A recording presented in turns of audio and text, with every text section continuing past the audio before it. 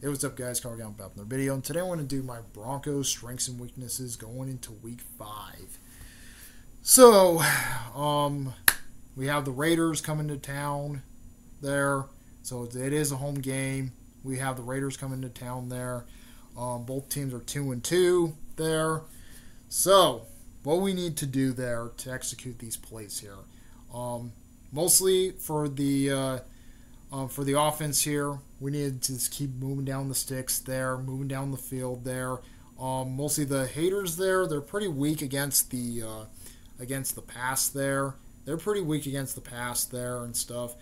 So we need to use a lot of things there. Use Josh Reynolds, use Cortland Sutton, use use all our wide receivers there to mostly attack this front there, to mostly push down the sticks and moving down the field. Also, don't leave out the running game there. Like I said in the last 2 weeks there, the running game might be your friend there and stuff. We don't know if Tyler Bidet, I finally got his name right. Tyler Bidet will not, I don't know if he is going to come back in this game there. I don't know if he's out for a week there because of that injury. Good news about Tyler Bidet. He's not totally hurt there, so I'm pretty happy. I don't know if he might be out in this game here, but technically, give it to Javonte Williams there because he's the only possibly the only guy I think we actually have right now. So we might give hand the rock to Javonte there. Javonte, you need to get more yards there, minus mostly against the Jets there. Mostly, I think he's gonna find some more yards here because we are playing against a team there who honestly is pretty weak against the run and the passing game there. So we are playing against a team who honestly is pretty weak on both sides of the ball. So we need to use Javonte and use those over route passes there to throw there and stuff. So we need to execute those plays and actually throw it to them because Vegas doesn't actually have a really good they don't actually have a really good a response there on their defense there. So their defense is pretty weak on the run carry, and they're pretty weak. They're kind of strong against the pass. So we need to use the run game a lot in this game here. Kind of mostly pound the rock there. Give it to Javonte. Give it to McLaughlin there. We need to pound the rock there. Also, get Bo Nix there comfortable on the offensive side there. Like I said last week, we need to move down the sticks there, getting those first downs, executing the plays there, getting their defense tired. If we can get their defense tired there, we can actually execute it there and keep their most of their offense on the sideline there. If we can push it down there, getting those first downs, executing the plays, and we need to punch it in the red zone. That's also another thing. We also need to punch it in the red zone there. Last week there, we didn't really did that much. I think it's because of the rain last week there. That's why the offense didn't look good. We need to get positive on yards. That's what we need to do. We need to get positive on yards there this week because we're facing a team who gave up a lot of yards. We are facing a team there who gave up a lot of yards there against the Panthers and against the Browns there. Even if they beat the Browns there, technically they gave up a lot of yards there, and we want to execute that there on our offensive side there so we can actually punch it in the red zone. So that's what we need to do there because that's what we need to do with it. For the defense there, we need to pressure Garner Minshew. We need to pressure Garner Minshew there because Garner Minshew is he's not that great of a quarterback there.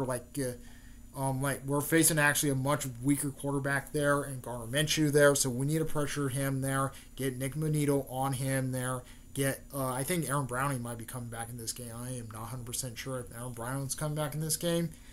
Somebody can comment down below, but we need to get those guys mostly more pressure there. We need to get our guys there, have Nick Bonito on him, have Aaron Chase there, have Chase on him there also. Mostly chasing Gardner Minshew there and mostly pressuring him there and stuff like that. Because Gardner Minshew will throw a lot of interceptions and stuff because he's not that great he's not really that mobile of a quarterback there. He's kind of a little bit he's kind of like a backup quarterback in my opinion. So just treat him most of our defense has to treat him really hard Don't treat him like a backup. Treat him really, really hard. Get those sacks. Execute the plays, and that's what we need to do. For mostly for the wide receiver there, Devontae Adams. We need to double team Devontae Adams there. Have PS2 go against Devontae Adams there and try to mostly go eye on eye against him and stuff. Mostly the last couple years, I liked what PS2 actually did there, and actually covering Devontae Adams pretty good there. So we need to have PS2 and Riley Moss there to double cover Devontae Adams, because Devontae Adams can easily beat you there, even with a bad quarterback even with a quarterback like Gardner Minshew there. Mostly we need to keep him eye to eye there. Mostly pin our ears back against Mr. Devontae Adams there. We need to mostly pin our ears back against him there and mostly get him and stuff. Mostly we need a pressure. We need a massively pressure there on our defensive front there. Mostly executing that. We also need to stop their running back, even if they don't have Josh Jacobs there. Even if they do not have Josh Jacobs no more, we need to watch out for their running back. Execute that there, because they can easily switch it up and use a running back there for the running back plays there. So this is going to be a pretty interesting one there. I think we need to do that there. We need to execute. We need to mostly execute those plays. Mostly going after Gardner Minshew there. Get him off the get his like mostly pressure Gardner Minshew. If we pressure a lot of Gardner Minshew there, he's not going to throw that much. We know he's not going to throw that much there, and if we pressure him and stuff, and mostly aiming at the quarterback there, mostly if the running back's not that great, I still be watching him. I'd be still watching him there if he does anything. And mostly for our defense there, we need to cram up the pocket here. Cram up the pocket like we did last weekend against the Jets there. How we beat the Jets there last week, we crammed up the pocket and mostly pressure Aaron Rodgers. That's what I want to see this week there. I want to see us pressuring Gardner Minshew there. Even Gardner Minshew there is not as great as Aaron Rodgers, but he can be a threat. He can be a threat in the pocket there. We need to mostly go after him and mostly go against him in the pocket there. Also, if we can take out Devontae Adams and we can take out Gardner Minshew, and if we can take out the running game there, we can actually mostly have our defense doing more sacks here in this game.